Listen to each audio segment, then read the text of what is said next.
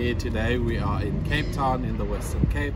We're visiting a cultural heritage site called the Bo-Kaap. We're meeting Faldela.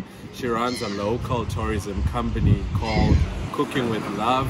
She's a local entrepreneur. She offers cooking classes. Today she invited us to her kitchen for a cooking class on authentic Malay food. So today we'll be cooking with her different kinds of food, different Malay styles, and a whole lot of goodness. Okay, so let's check it out.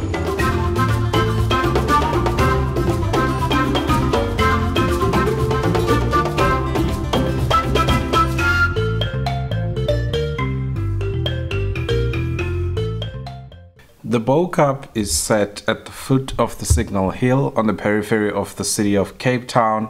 It was formerly known as the Malay Quarter, where in the 1700s, when slaves were brought into the country from Indonesia, Malaysia, some North African countries, Java, Madagascar, all these slaves were set to rent in Bo-Kaap. Initially, all the houses in the Bo-Kaap were white and they were not allowed to be painted. Slave laws were still very much active at that time. The architecture is very Cape Dutch to Georgian style. Flat roof and slashed windows, they represent pretty much the Cape Dutch style. In the Bo-Kaap, the very first mosque was established in South Africa, established by an Indonesian who was enslaved in Robben Island. First person who wrote the Quran from memory. The Quran is the book that is used in the Muslim religion. Today, majority of the inhabitants of the Bo-Kaap actually practice the Muslim religion. Upon his release, his name is Quad Abdul Salam, or affectionately known as the Tuan Guru. He's the one who wrote the first Quran and he was also the first Imam.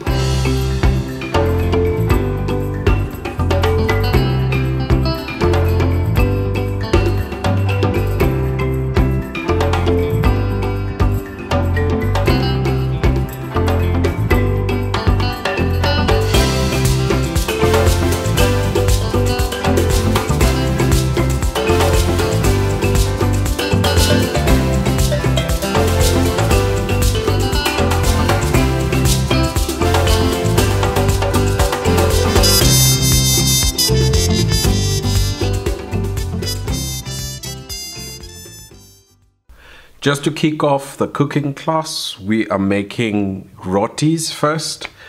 We start by mixing the flour, adding the salt and some baking powder. You pour in some water and mix it up. You put it down on the baking surface. You cut it into round balls, which you flatten it with your palm, and then we spread some butter on them on top. Not too thin, just to keep it the right sort of thickness. And then from there on, we roll them back up to put them in the refrigerator just for the butter to cool off and harden. Once they're out of the fridge, we roll them flat using a roller pin, and then we heat up a pan on the stove where you firstly need to rub it with butter. When you put it on, then you slowly put the roti on the pan, starting with the back or the front, and then slowly, just to avoid the oil from splattering on you.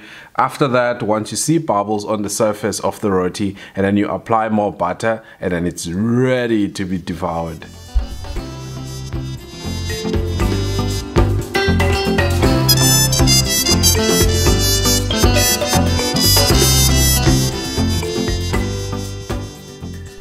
Now we're going to move on to making some samosas. Samosas are majority in the Indian and Malay community. So we just use some store-bought sheets to fold the samosas. The fillings were already pre-prepared by Faldela so that the process is a lot faster and quick to make. Completely over. Leave there now. There we go. You see? Now just look here. Now you got it. It is side to side.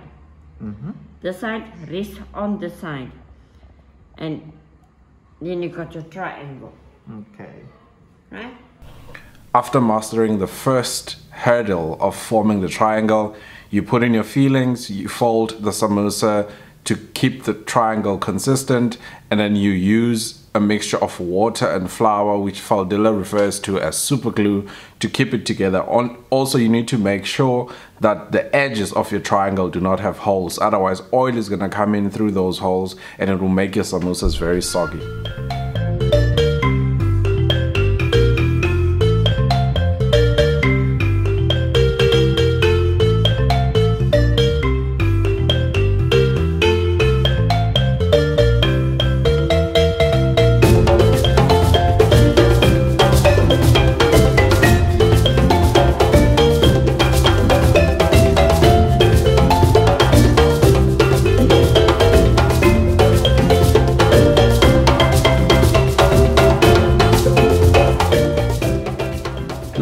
but not least, we are making a chicken fillet curry.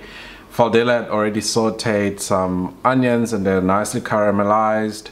We added some green bell peppers, we added some garlic and ginger paste, we added some chili, and then we threw it on the stove to simmer for some time. We added some spices, cumin, turmeric, pepper, and then we got all of those into the pan, let it cook for a couple of minutes, and then finally we were ready to eat.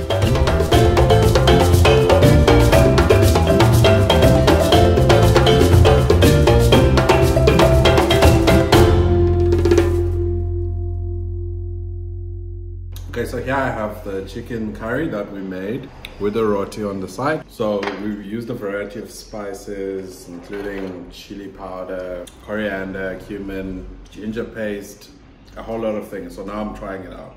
The roti has a nice crunchiness and it's very soft on the inside. I think it's because of the butter. It is nice and soft, not too dry. So we're gonna check out the curry now.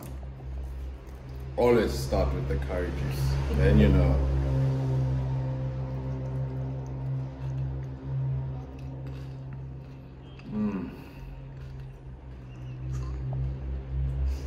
That is amazing. No flavors overpowering the other. Everything is nicely balanced. I think the skill is knowing the measurements that you need to put in. But different people eat it different ways. Some add more because they like the strength, the pungent of the spices. And then some just want to mix them to have them a nice balanced way. The rotis are very nicely seasoned. They retain the crunch even when you chew. They are very nice and soft on the inside from the butter. A beautiful, nice, soft doughiness texture, which just makes it really good on the tongue, and then coupled with the curry just soaks up all those juices, all those flavors, the oil from the chicken. There's some potatoes in here, and this is just a plate of goodness. I'm impressed. Thank you, Faldela. My pleasure. Thank you.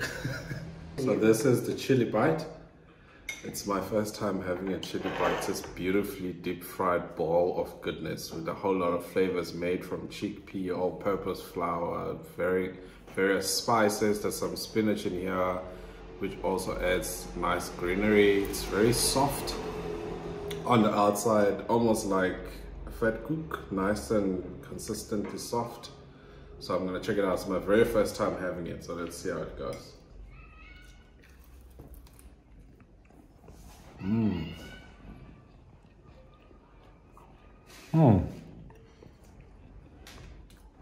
That's nice. The flavors are all there. A nice seasoning, a bready consistency on the inside, very soft. It melts in your tongue. It's almost like a very soft bun that is packed with flavor. Baking powder is a rising agent, some love, which is salt.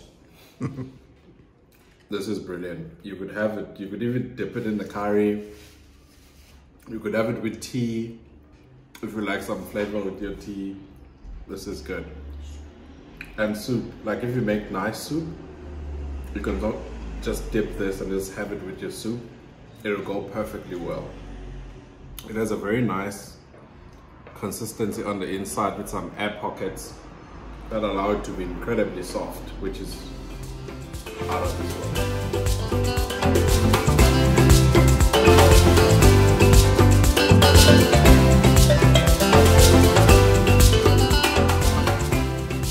Okay, so now lunch is out of the way, and that was a walk down the Malay fusion of awesome flavors. Now we're gonna tone down with some rooibos tea just to flush down the oils and just settle the stomach a bit.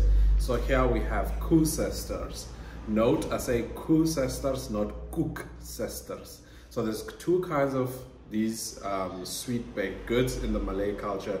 There's Koekcesters, which have the intertwined shape and that are dipped in syrup, and then the syrup is infused inside, and then these are Koecesters, which are made with spice and then added some coconut.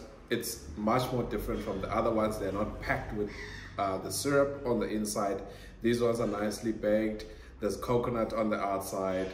There's some syrup, very light syrup, and then some spices that are ground, including a nachi peel. It's dried, it's ground, and then it's added as one of those spices.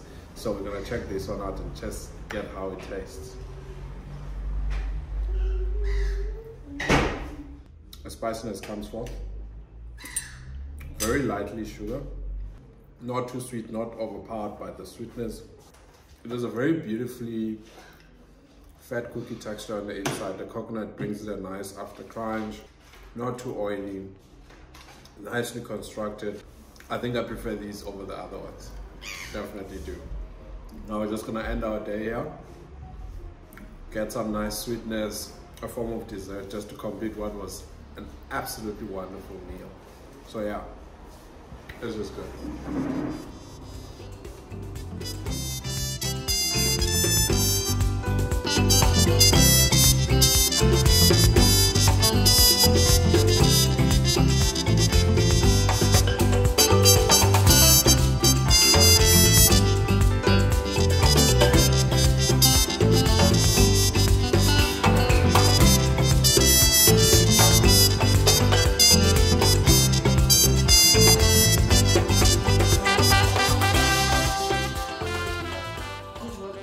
Are you recording me now? Yes, I am. Are you serious? Evidence. You want to get me in trouble by Ramaphosa?